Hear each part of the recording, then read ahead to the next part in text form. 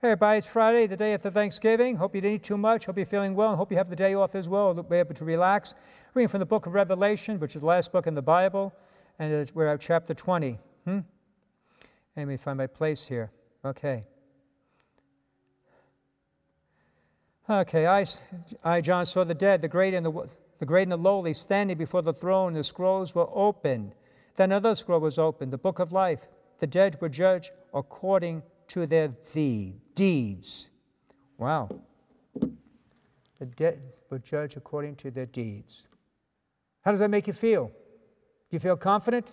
Are you anxious? Are you worried? Say, uh-oh, my bank account's a little short, a little bit low.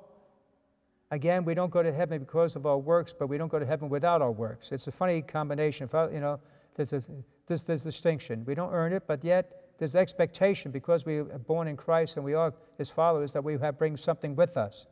And the only thing you can bring to heaven with you is not any possessions, but what you have given away, what you have done for others. That's what accompanies us.